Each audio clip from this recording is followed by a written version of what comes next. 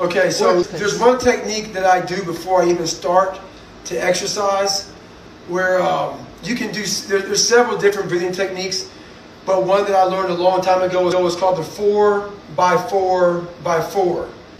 And basically what that is you breathe in through your nose for 4 seconds. You breathe out through your mouth for 4 seconds. You do that for 4 minutes. So before I do any kind of, I go out for a run, I do a gym workout, before I even do a speaking engagement, that's how I open up everything. So those breathing techniques, but while you're running, people always say in through your nose, out through your mouth, and there's science behind that. What I do is I go in through my nose and my mouth. So I like to breathe very comfortably. It works for me.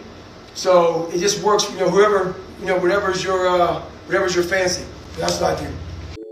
Thanks for watching. I hope you enjoy the video.